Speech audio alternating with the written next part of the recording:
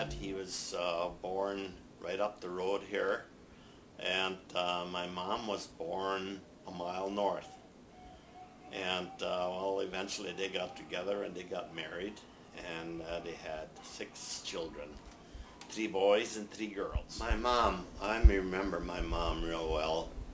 She was born on the Birnbaum farm. She had 1 sister and 1 brother, and my mom was the eldest, and she had to go work out by the neighbors when she was like 14 years old, milk cows and bake bread in a big outdoor oven. Like they always had a lot of hired men working there, so there was a lot of bread to be baked. And she worked there for, I think, $1 a week. And I don't know exactly how old she was when she went to work for a lady in Chicago. Can you imagine back in them days, you get a job in Chicago? She worked for Mrs. Ross. That was the lady's name, Mrs. Ross. She worked there until, well, I would say until she got married. And she was really a hard-working woman. She was always up first in the morning and start the fires in the kitchen, and she always had a lot of chickens. Oh, when she went to work by Mrs. Ross, she got $3 a week. And that lady was always busy.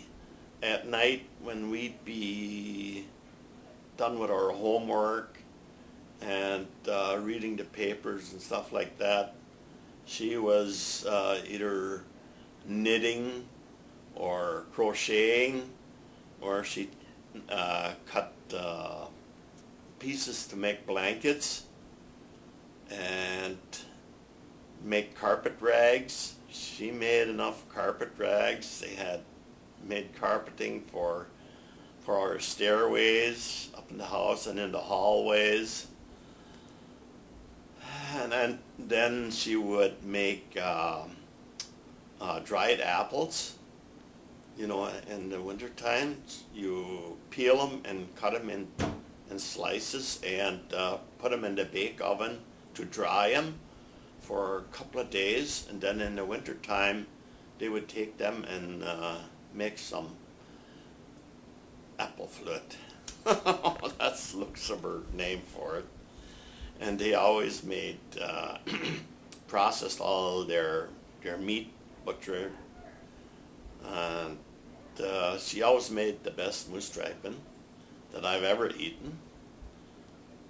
And she always had a garden and lots of chickens. Yeah, she was really a good mom. She made our school clothes. She made my pants and my shirt when I went to school. And she even made, I know when my sister Jenny, she graduated from 8th grade, and that's when they started high school in Decatur, 2 years. And she wanted to go to high school, but my folks couldn't afford it. But she was so determined that in the morning she went and sat in the car and she rode along. She went to high school. And then when winter came, well, she needed, they started wearing snow pants. My mom made her snow pants, you know, from some coats, you know. She was really handy making all that stuff. Yeah. Oh, my dad, he was a very kind man. He liked carpentry the best. He was a carpenter. He built a lot of houses. In them days, you worked under your parents' rule until you were 18 years old. So he worked on a farm a mile from his home place. There was a big farmer there. He worked there till he was 18. Then he went to work in Milwaukee. He worked in a pattern shop, and he worked for a streetcar company for a while. And then he learned the carpenter trade, and he started up his carpenter business. At one time he had 12 men working for him, and I think around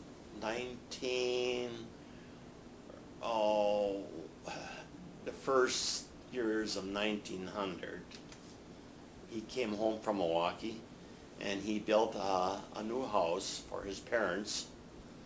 It's right up the road here. And then he built a lot of other homes around here and barns. And well, he also liked farming, you know, on a small scale. And he raised pigs. His favorite cows were black and white Holsteins, but he preferred the white ones. He tried to get all white cows. And he had Chester white brood sows. And he raised a lot of pigs and took them to the fairs. And after I graduated from 8th grade, then I more or less took care of the farm. And even though he had a new tractor, I did the plowing with the horses. I learned that at a very young age. And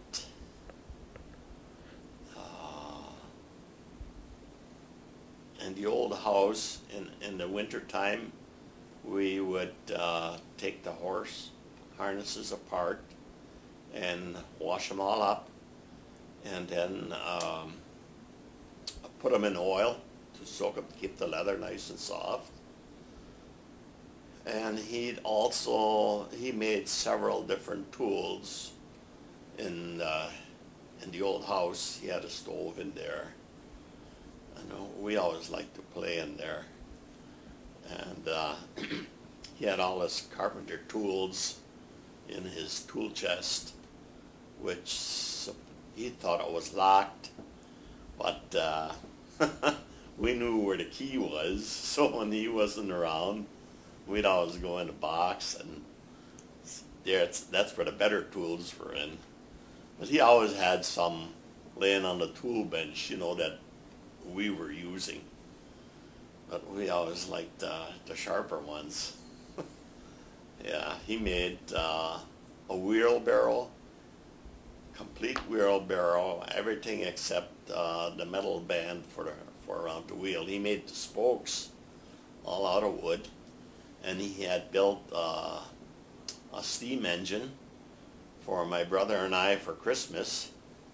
And well, he was kind of running out of time. The night or day or so before Christmas, that's when he first painted it. Oh, what else did he make? Okay. Carpentry was his business. This was the last house that he built. He died when he was 72.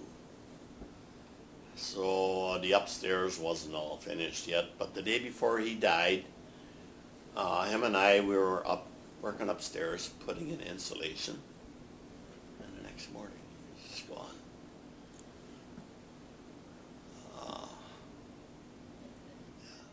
And I was born in a log house. It was an old log house. It was so cold in there, and my grandmother, she was over at the house when I was to be born. So my mom didn't want to tell her that it's cold in the house because she was afraid that my grandma would fire up the stove and get it too hot. And there was ice on the walls. It was so cold in there. And I was born there on 25th of February in 1926. In the winter time, we each had an old sled, and then we'd fasten a box on top of that sled, and then we'd go in back and push it as our car or truck. And in back of the shed was an apple orchard, and then each one was my sister Jenny and my brother Hermie. We each had a certain tree where we lived. And then we'd go through the whole motion. In the morning you get up and do your chores, and then you gotta haul your milk to the cheese factory. A certain tree was the cheese factory, and a certain tree was the mill. A certain tree was the store. And then we'd make a track through the snow for our roads and our driveways. And then we'd say, well, I'm going to haul the milk to the cheese factory. And then we all had to do that. And then in the summertime, we each built a little farm. We'd take 2 bricks and then lay a board across, and that's your house. And then in the barn, you had 2 bricks, put board on. That was the basement of the barn. Then you put 2 bricks on top of the board, and you put some more board on it. That was your hay loft, and then another board on top for your roof. And then we would build roads. We'd take a lat, which was about an inch wide, and we'd make little stakes and set up forms, and then we'd make mud, ground and water, and make our roads. And then we also, you know, do all our work. You know, we had little train cars for our cars, and we'd go and pull grass to make hay. And some of it we let dry for dry hay in the barn, and we'd take a tile for a silo. Then we'd fill silo, you know, pull grass with our hands and stuff it in the silos. And we'd have a great time. Of course, there was also work to be done. My dad had 12 cows, so the 3 of us each had 4 cows. And we had to clean out the barn.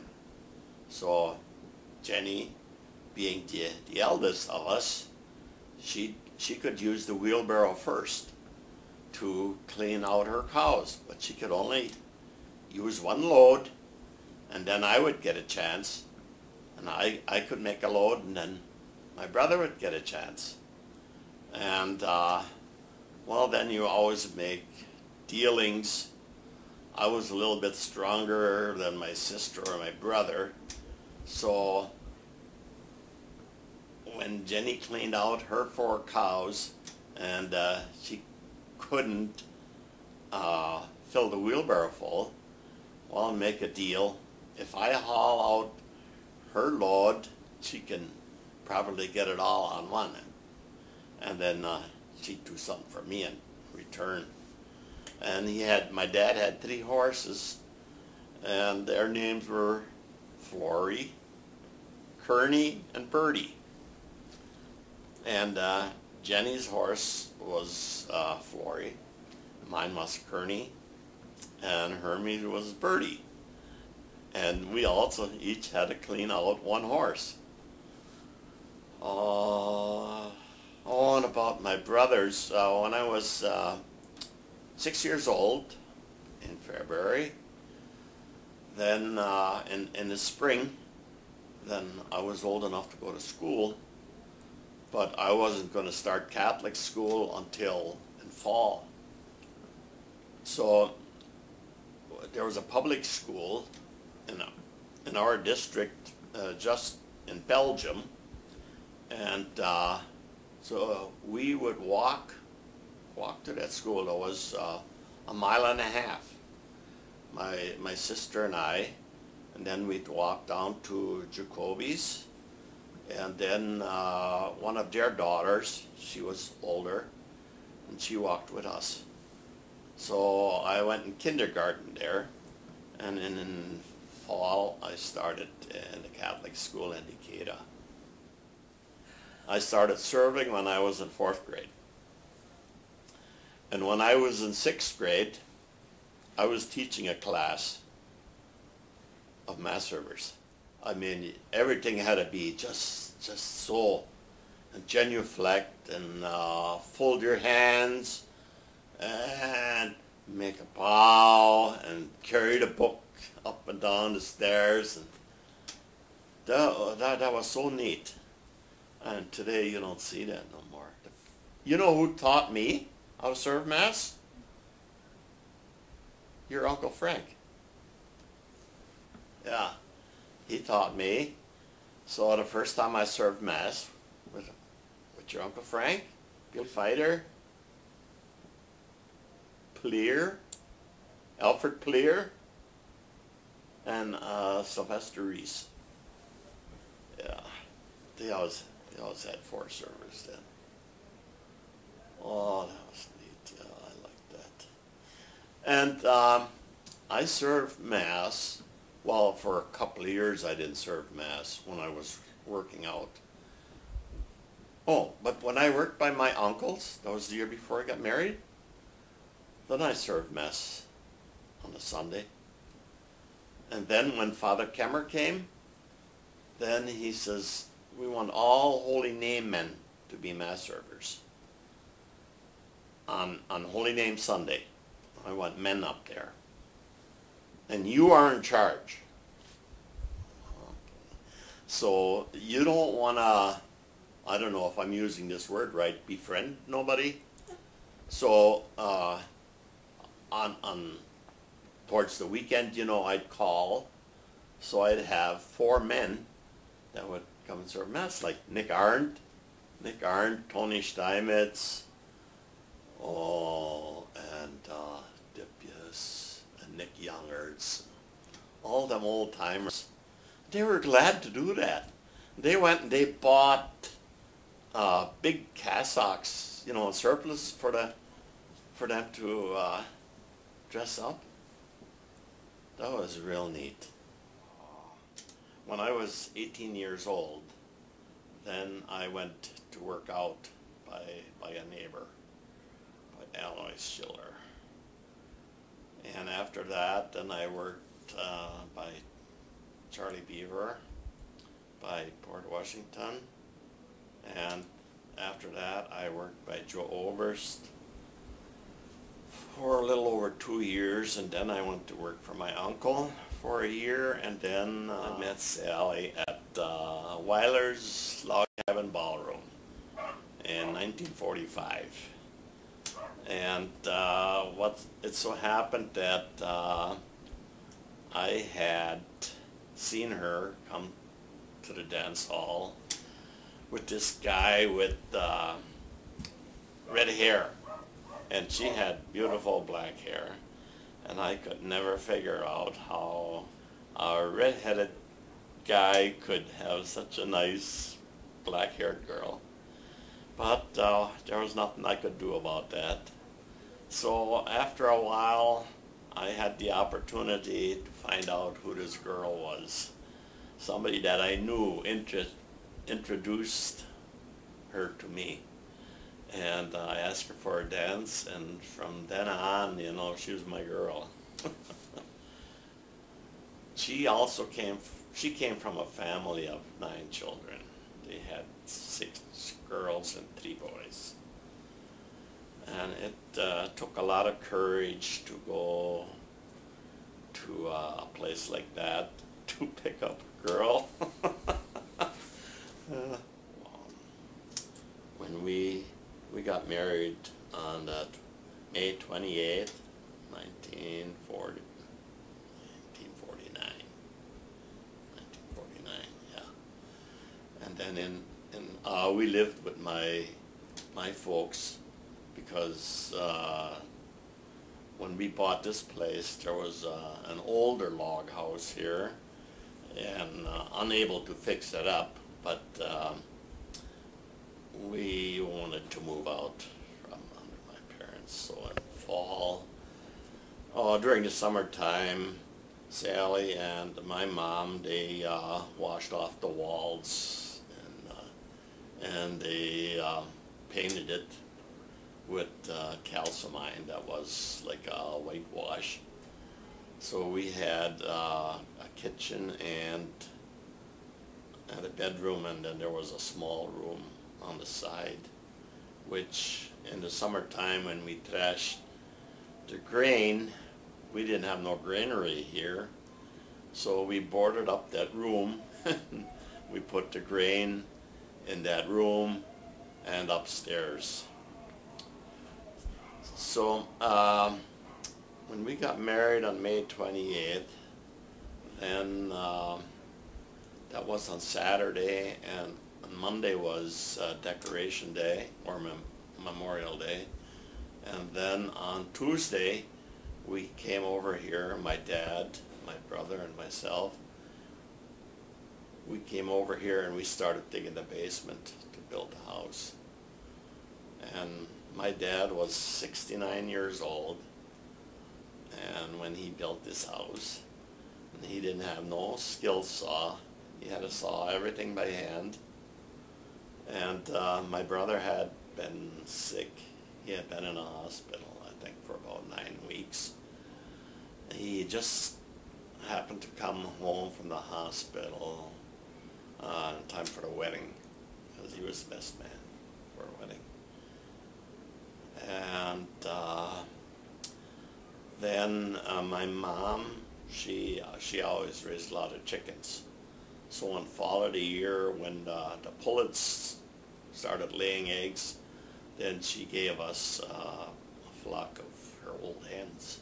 So then we had chickens over here, and I had raised a couple of pigs for brood sows. We had them over here. That was in October. And in October then we moved over here. And we had 9 children, 6 boys and 3 girls. And it was a very interesting life. It was kind of rough because we didn't have nothing at all.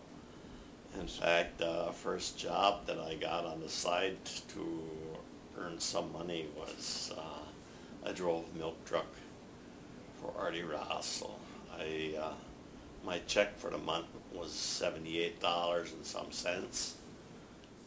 And it was kind of rough going because you don't do much with $78 a month. See, I worked my dad's farm in exchange for labor while he was building our house, so there was no money being exchanged. But he would bring milk along over here, so we'd have milk to eat. But then afterwards, when we had chickens, we had eggs to eat. And in December, we bought 5 cows, and then we could ship milk to the cheese factory, and we had our own milk to drink. And then we had credit at the cheese factory. We could buy cheese. So things were getting better then. And in November, Sally's brother, Hank, and we went up north for deer hunting. Well, we didn't get a deer, but we stayed at his uncle's place up north. And he got a deer, and he gave it to us. So then we had deer meat. Things are getting better now. I hauled milk there for 2 years, and I needed more money because I had bought a chopper. So then I went to work for Alfred Antoine, and I got $150 a month. Of course, I had to work twice as hard, but that was okay. And then I worked by Antoine for 5 years, and my arms were kind of like shot handling milk cans, so I had to give it up. Then my brother and we rented my uncle's farm, so we had a little more land to work, and we did that for a couple of years. And after that, I rented my father-in-law's farm for a year. And well, as time went on, we got more kids, and kids start going to school. That kept on going for years. Then in, let's see, what year was that? 19, right offhand, 1966. I finally got a job at Boland's in Port Washington. And I had applied several different places trying to get a job, and nobody was hiring. And I had applied there in fall, and in February I got a call from Boland's, and they says, "We got a job for you." I says, "Well, that's so long ago that I had applied for a job, I kind of forgot about it." And well, I should come in for an interview. So I went in the next day, and I was hired. And then I worked there for 23 long years. That's when I was 62 years old. So then I thought, well, now I'll retire and I can farm in leisure because I like farming. Well, I didn't farm too long, and when my health fell apart. So that went on for, I had Meniere's syndrome. And it got so bad that I was unable to take care of the cows. So then we had to sell the cows. So we sold the cows, and then I was more retired, and we rented the land out to our youngest son, Edward. And it's been going on like that ever since. Now I'm 79 years old, and I still like farming. I still do mostly all the tractor driving up to now. But the last 2 years I told Edward, I said, don't depend on me too much because I don't know how much longer I can do this. But if I'm able to, I will. And right now I'm anxiously waiting to get out on the land. Her mom, Jeannie, she was a cute little baby. She was about 6 months old when after we were done eating supper, that's when she usually would get up. And this one night, she didn't wake up, And I had asked Mom, I says, where's Jeannie? Oh, she's still sleeping yet. So I went in the barn, I started milking, and all of a sudden one of the kids came running in the barn. I should come in the house, there's something wrong with Jeannie. So I came in the house, I said, what's wrong? Well, she stops breathing. Call the doctor. So I called the doctor, and they had the phone off the hook. So there was no way how I could get a hold of the doctor. I could hear their dog barking in the house, but they won't answer the phone. So I says, we'll run her down there right away. So I got the car out, and she brought Jean, and well, we went flying down to Belgium, right to the doctor's house. And I rented a house, and I told the doctor, well, he says, go to the office, I'll be right there. So I took her to the office, and then he checked her over, and she had, her fever was so high, and he said, you could take her to the hospital, but he said, you can take better care of her at home because you will be watching her constantly. If you take her to the hospital, I mean, there ain't going to be nobody sitting there for her. So we brought her home, and she put her in a bassinet with water and tried to cool her down and put ice on her forehead. She even had gotten some freezer burn on her forehead. Mom stayed up most of the night, and I'd be up for a little while, and then Mom would be up with her again. And by morning, she thought she was a little better. But by the time we were done with chores, then she wasn't so good no more. And I guess the doctor came over to the house that day. And I don't know what else they did for her to get the temperature down. And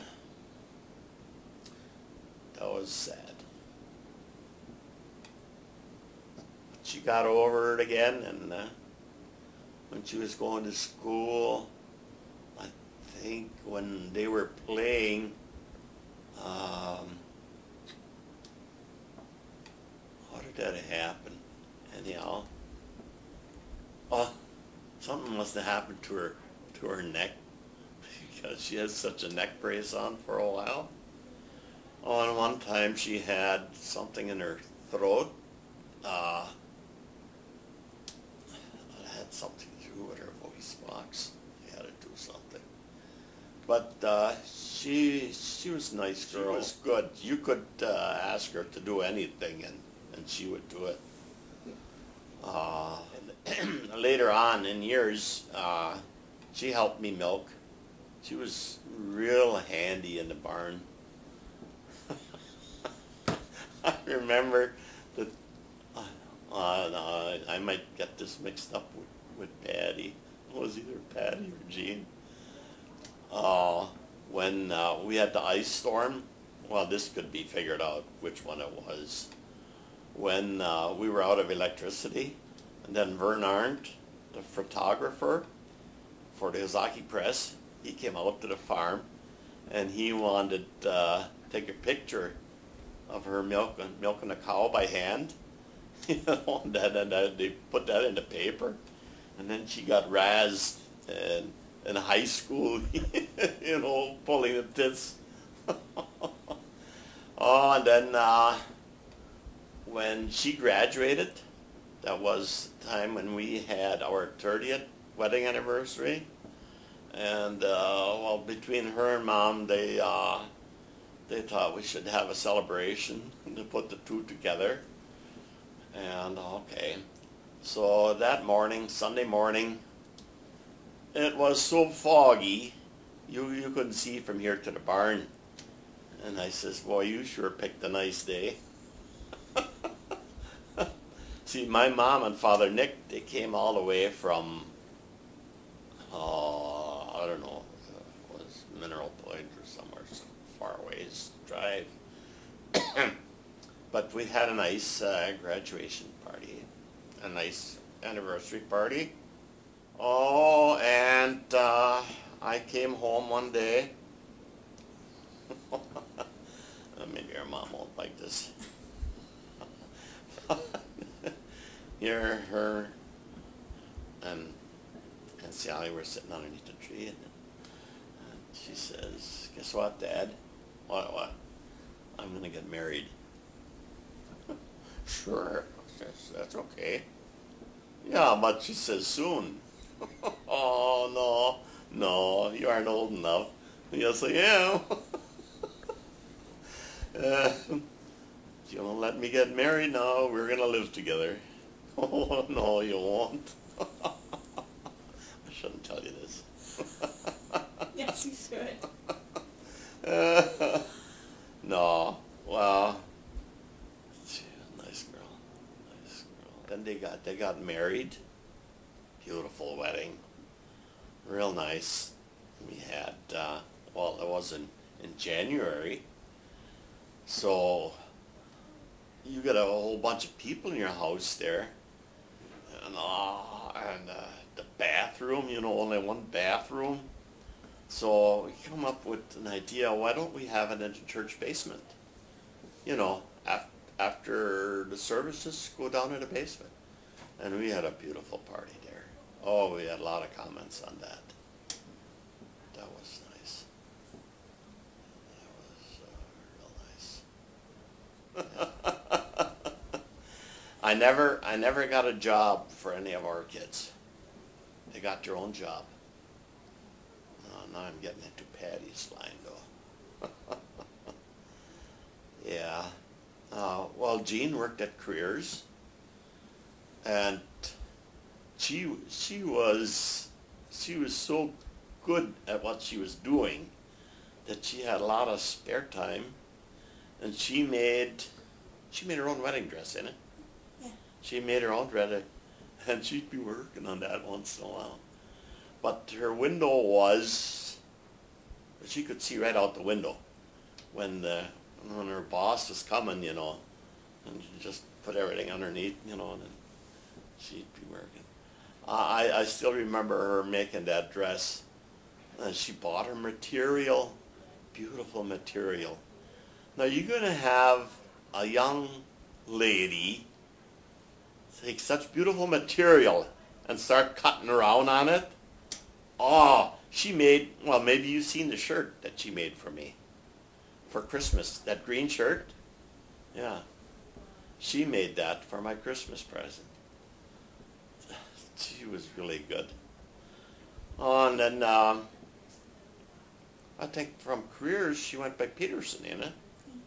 She worked by Peterson. Oh, and from Peterson she went to, about an orthodontist. Yeah. She was really good with bookkeeping and stuff like that. Yeah, I remember Donna telling us. I don't know if she ever told Jean about that or not. Because they were not supposed, no family. They're not supposed to hire no family. Well, she had hired Jean. But nobody was going to say anything. But word had gotten out the first day she was working there. Maybe you heard about that.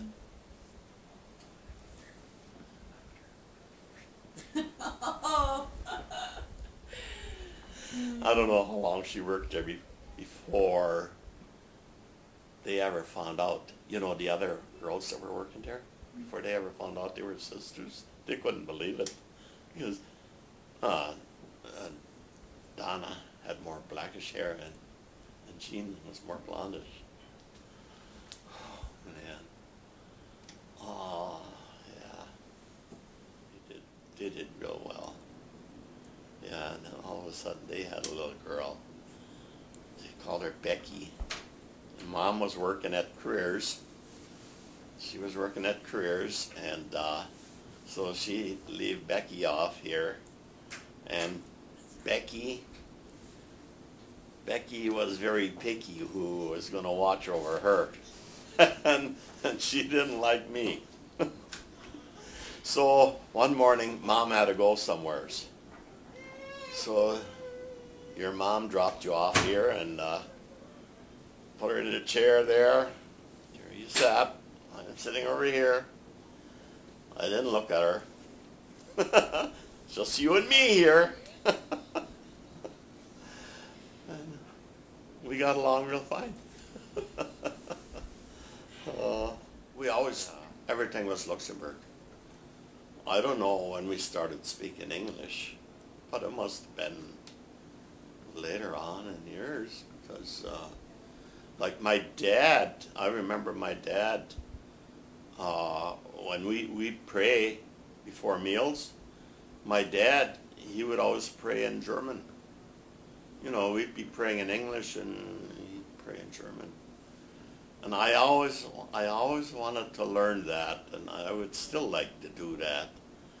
Now, when I went to work for my aunt and uncles, they all prayed in German.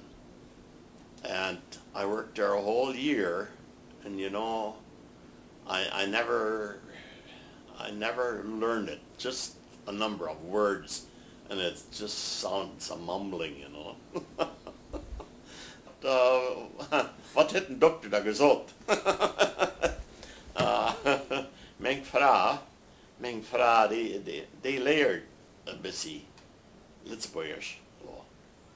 Wanneer ik bij de dokter ging, en ik kom heen, dan zegt ze, well, wat heeft een dokter daar gezegd? You know, what did the doctor say?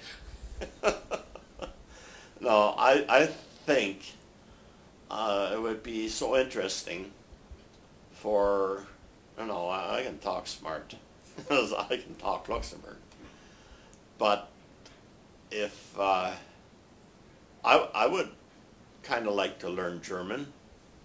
That would be neat. Now, if I lived with a person, I think I would have interest enough to learn to speak German. But I didn't learn how to pray the Our Father and the Hail Mary in German. But I'm going to ask my sister. She can pray that in German. Because she worked by my aunt and uncle for years from little on. You know. She knows German. Yeah. It is, I think it's so handy. Like now our new Pope, well, he spoke in 4 different languages. But Pope John Paul, how many could he speak? 17? Yeah. Yeah? A lot. Oh. Yeah. Well, see, our Luxembourg,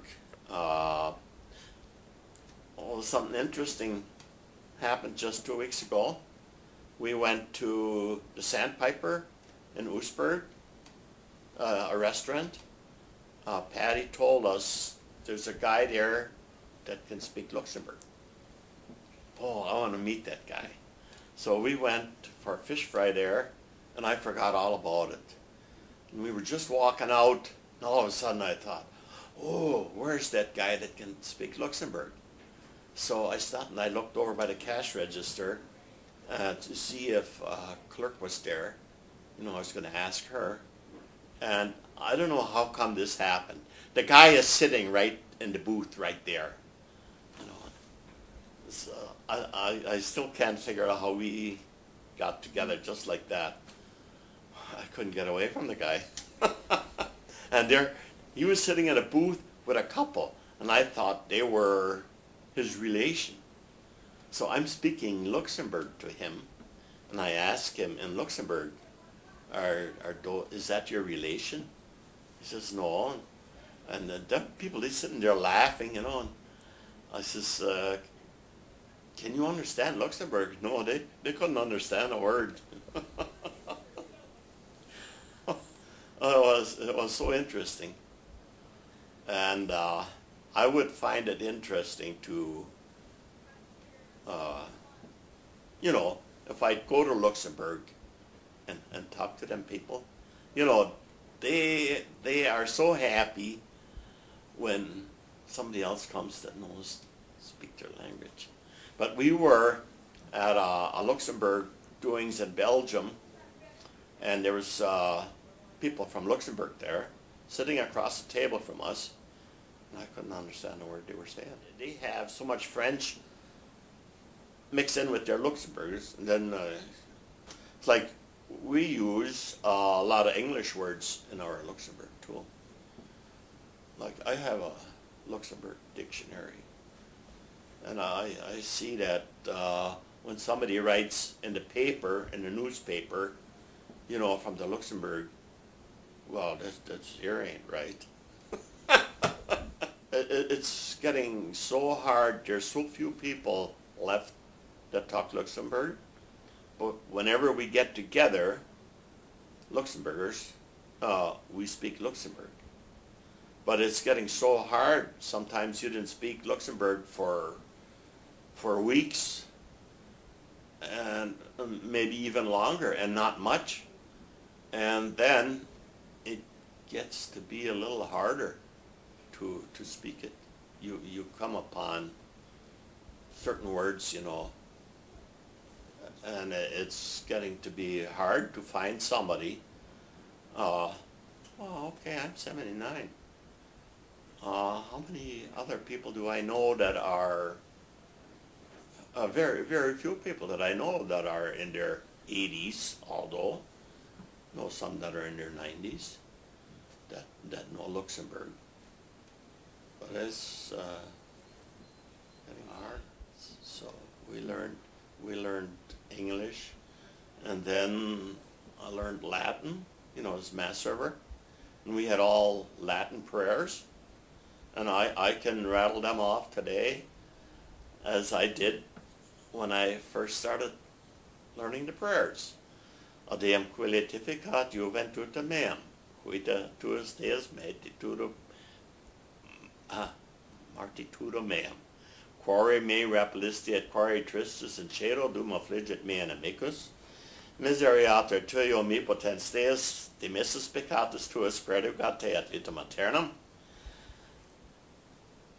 Suscipiat Dominus sacrificium de manibus tuus et laudam et gloriam nominus sui ad utulitatem quoque nostrum totiusque et ecclesiae sui sancte.